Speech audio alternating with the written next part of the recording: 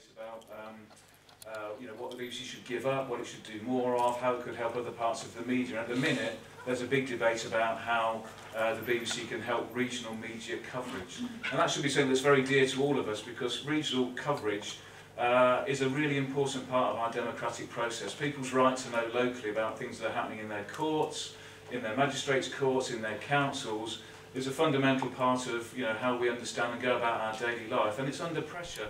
If local newspapers are closing, clearly there can be an issue with whether the same amount of coverage exists. Now, PA will still do lots of local coverage when it's big enough, but there's a whole range of other things that need covering as well. And the discussion really is about the BBC and the regional media. They're discussing how they might work more closely together as part of the charter renewal. And options on the table include the BBC sharing a whole load of its video with the regional media. So as soon as the BBC's published any video, it will give it to all the regional media. And the other part of the deal is the BBC could potentially commission content from regional media. So the regional media will provide a range of its content to the BBC every day. Now for us, we do all of that stuff. That's what PA does. We provide content of that type to all those people. So you could see it as potentially a threat to us, but we prefer to view this as a real opportunity for PA, because given our pedigree that we've been involved with regional media for 147 years, we provide content to the BBC, we provide it to the regional press. We should be the pivotal central part of this new relationship. So however this evolves over the next few weeks and months, we believe that the PA can be a central part in what can be a very positive process. Now that could be around how we do our diaries, how we do the forward planning, how we deploy journalists, how with our network we can distribute content to anybody, anywhere in the country. We ought to be the sandwich in the middle of this new relationship. And given what we already know about the BBC's standards, we could also be that kind of final checking point around quality. Is it good enough? Is the style right? Is it legally sound? Again, it's a role that PA could play in any new relationship between the regional press and the BBC. It's something we're passionate about. We're talking to the regional media, we're talking to the BBC, we're talking to the News Media Association, which is the umbrella organisation for regional media, and we're doing that to push home the case that the PA, given its heritage and its unique relationship with all the people involved, should be that glue that could hold together a very positive partnership for the future and for the future of regional media. Finally, I'll get off my hobby horse.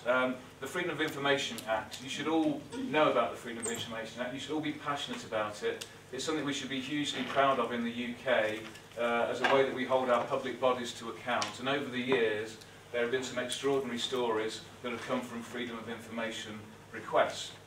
You should also hopefully be aware that it is under some threat now. The government has set up a panel that's going to review whether the FOI Act should continue in its present form. A panel of 6 people have been put together. None of them are particularly, it would appear, advocates of the Freedom of Information Act. Some of them have been the subject of inquiries about the FOIs previously. So we can expect, I think, quite a choppy ride as this panel considers the future of the FOI Act. Some of the things they're considering as: does it take too much time? Is it too costly? Should people pay for a request? All the kinds of things that we could expect would blunt the FOI in its current form. So we should be passionate about this. And I mean, PA, as an example, just over the last 2 or 3 months, countless examples of stories that have appeared on big sites have all come from the PA, and they've come because we've done FOI requests. So you might remember the John Burko, the speaker one, how much he was spending on getting a taxi to go 0.7 miles. That came from a PA Freedom of Information request. So PA will be passionate again in its defence of the FOI Act. We've already put our name to a letter registering our concern.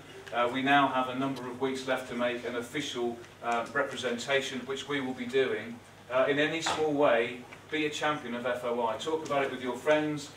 Make sure that people that you know about, your parents, anybody, know that this is something that is seriously under threat, and it should be at the cornerstone of a free media where people have the right to know about what's happening in their public institutions. And if it takes people's time in public institutions, and it costs them some time to explain what's happening in those institutions that we're paying for, that's money well spent. we should be passionate about this. And PA, I think, again with its heritage, this is exactly the kind of area where we should be very vocal about the need for this Act to be preserved in its current form. So I'm sorry the talk's ended with me on my hobby horse about a couple of things, but here's the website, go and have a look at it and find out more if you don't know more already. And that's me done. Thank you very much.